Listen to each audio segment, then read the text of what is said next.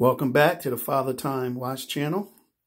As you can see, I'm shooting the Rolex Submariner, no date,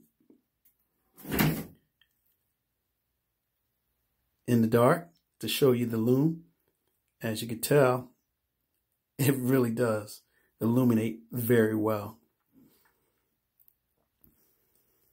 This is a 2020 Rolex Submariner with the maxi case.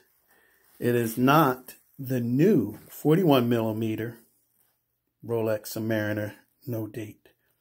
The difference in the 41mm and the 40mm is definitely the case size, the bracelet, the updated movement,